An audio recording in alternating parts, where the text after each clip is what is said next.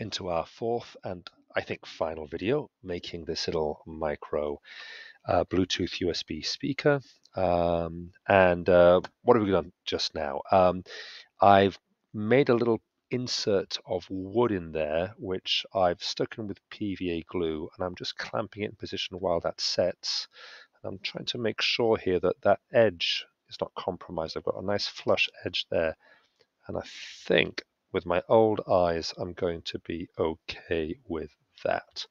So that's all looking good. While that's setting, what I want to do is have a look at these speakers. Now then, it seems to me as if this speaker is going to want to go on this side.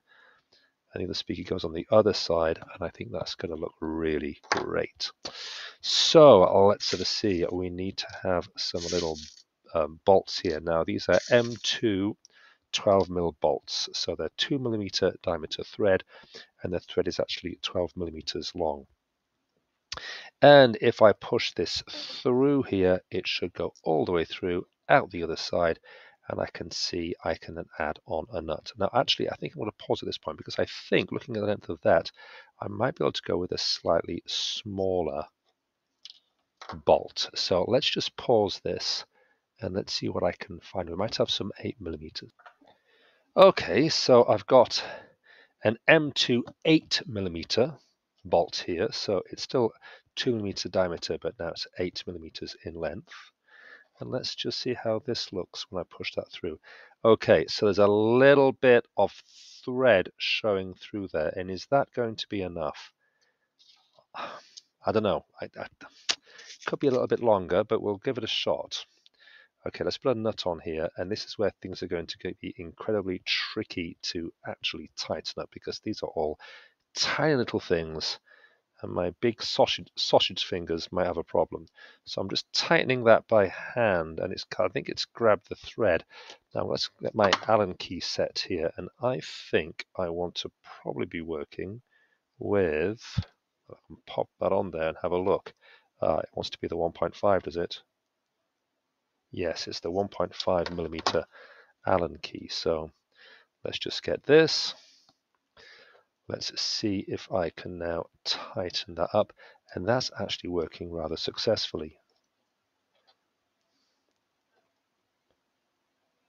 Okay, now I've got some thin nose pliers here. I mustn't pull on the cables here because I don't want to suddenly find that I rip the cables, damage these cables that go from the speakers to the amplifier board. Now, can I grab it like that? The wire is just a little bit in the way there. Can I grab it like that? And also, I don't want to over tighten this because I could crack the acrylic on the front plate. Now, I'm not working with any washers here. I could technically have some washers on the front here to protect the plastic, but I'm hoping that that's going to be okay. And that's gone on nicely. Yeah, okay, I think I'm going to persevere here with the 8mm bolts. That seems like it's going to be quite successful there. Let's push that through there. Okay, so I'm going to pause the video. I'm going to keep on putting in my little nuts and bolts here, put the speakers all together, and then we'll take it from there. We'll pick up the video again. Notice, of course, that this is why I'm keeping this front panel away from the rest of the box, because mounting these speakers, if this was glued into the box, it would be a real nightmare. So that's why I kept this separate until now. Okay, we'll pause there, and I'll put the rest of the nuts and bolts in. Okay, so I've got all 8 bolts in, and they've all been, the nuts have been put on the back there. Just 2 things to mention about this. The first thing is that I've actually found when tightening these up, I didn't need the thin nose pliers, because as I was tightening them, I found actually that the nut didn't move, and I was able just to tighten the bolt there with the Allen key on its own. So that was really good, and not too tight, of course, to crack the plastic. And the second thing I wanted to say here is, I would genuinely recommend bolting your speakers down onto the speaker plate here rather than using glue gun, because it's going to be a lot more robust and reliable if we bolt. Just also notice here as well that these grills here, they're quite thin, or well, they are quite thin, full stop, and some of them have actually bent or warped slightly with the heat from the laser cutter as it was cutting through the plastic. So that's just an interesting observation there. Okay, so speakers all attached. I might just double check all those bolts are nice and tight before I go any further. And also I'm still waiting for this little bit of wood here to glue. So I think what I'm going to do at this point is I'm going to pause the video again, make sure that's all set. And then the final thing we're going to do here is put it all together, glue it in place. I think I'll put it all together. Yeah, I am. I'm going to glue it. I was thinking about not gluing it, then you can remove these panels and kind of fix things up. Yeah, maybe I'm not going to glue this. I think it was the final version I would, because then it's sealed and I think it would be better. But I think because this is going to be a demo piece as well for students in my class to explore, I will have it so you can take things off still. Yes. Okay, cool. So there we are. I'll pause the video and we will be back in maybe an hour's time in real life, not in the video time, so that the glue's had time to set a bit more, and then I'll put it all together and test it. Okay, so I'm just coming back quickly because I've just turned it on to test if it works.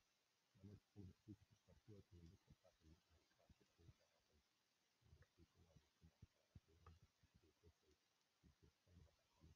weakness here. It looks like it's trying to clear the hole there in that speaker terminal and try and squeeze it through. Okay, so another job to do there, but nevertheless, I'll fix that and then we'll come back and fix it off and set this in. Okay, so here we are. We have glued the front panel on here. I found another wire actually broke, so I've had two of these wires break in the process of adding the front panel and the speakers on. So with hindsight, what I would have done here is I would not have soldered the wires to the speakers until the speakers were mounted to the front panel here in the grill. Then I would have soldered on, I think, the wires. Because they were very, very fragile. But anyway, there we are. We've managed to fix it. I've still got these clamps on here at the moment because I would have taken it all off once it had set, but the video is still running, and I've got to basically conclude the video at this point. So what I'm going to do here now is put on this top panel. Now I'm thinking, as I mentioned earlier, I'm not going to glue this top panel. I'm just going to have that as a friction fit. I have glued the front panel, but this top one I'll have as a friction fit so that it can be removed and then people can see inside. Having said that, it is quite a tight fit, and that might be because I'm still got these clamps on here, but there we are. We're in position now. That's done.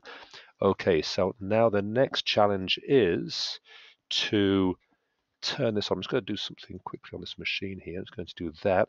Okay, let's turn this on. The lights come on the back there. Okay, the sound has come on there. Oh, incidentally, once it's all fixed, I'm going to put some little rubber feet on here as well.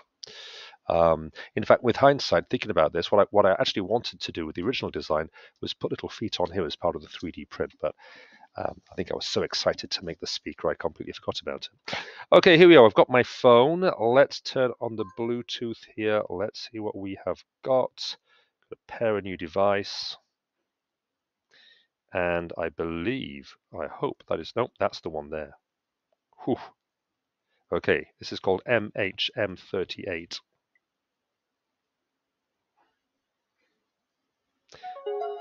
Oh, is it available?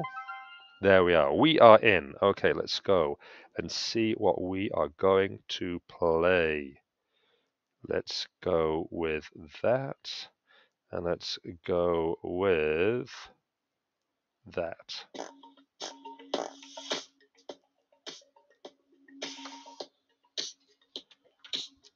Now, that's definitely better than a phone.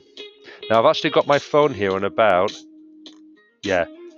half volume on the phone is giving me no distortion. But if I increase the volume, I'm going to get distortion. I'm going to move forward a bit in the track there.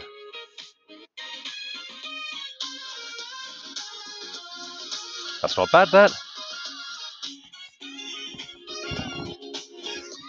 Yeah, if I turn up the volume there, you can hear the speakers are starting to just distort. Aye, aye, aye. Yeah, so I'm only able to go up to about maybe 3/5 volume. Anyway, that's significantly better than what I get out of my phone. So I'm really pleased with that. That's awesome. Okay, there we are. End of the video. I hope that was useful, and see you back on the channel.